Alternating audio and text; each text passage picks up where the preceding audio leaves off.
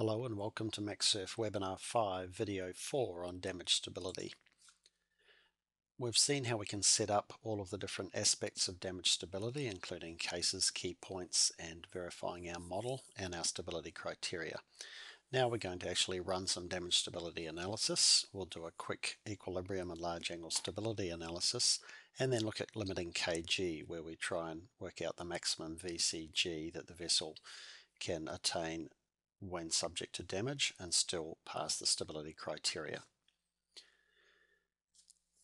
One thing about the healing that happens in a limiting kg analysis is that we need to run it in both directions to work out which is the worst case, heel to starboard or heel to port.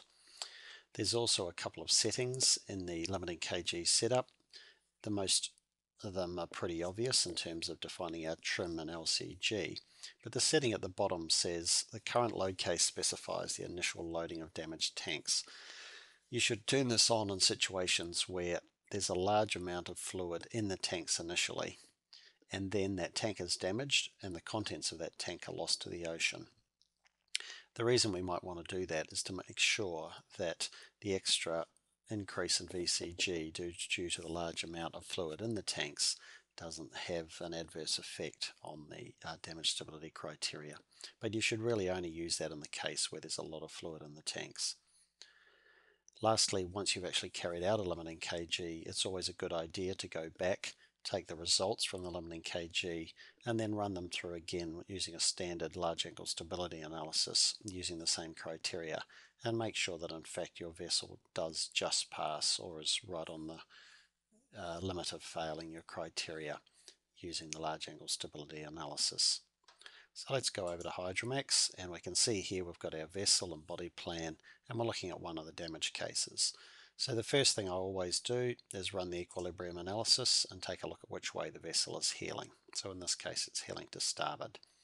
Then I'll also do a quick check on the large angle stability. So I'll do my setup for my heel, and I'll make sure that my heeling is turned on to starboard, and I'll go from -10 to 90. So I can run through the large angle stability analysis, and I've already turned on the damage stability criteria that I defined in a previous video. So when we look at the large angle stability curve, the GZ curve, we'll see the properties of that curve, max GZ, down flooding point, and so on.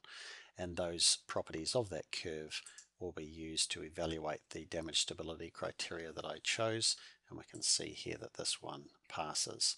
I've got two criteria here. This one's a large angle stability criteria, and this one's an equilibrium criteria. So I do that first before I do the rest of my limiting kg analysis.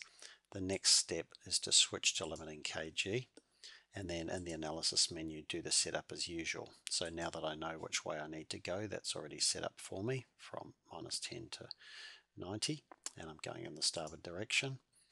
And the trim setup, we need to define usually a free trim, so I'm going to start out with initial trim of 0, and it's a symmetrical vessel, so a TCG of 0.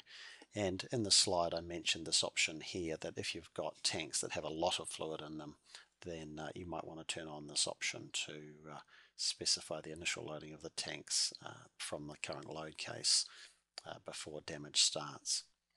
So we run through our limiting kg as usual. That takes a little bit of time, and then we see the results of the limiting kg in terms of the displacement and the maximum VCG that can be attained by the vessel in the different displacements, and we can see which are the governing criteria. So in this case my GZ curve criteria governs what can be defined.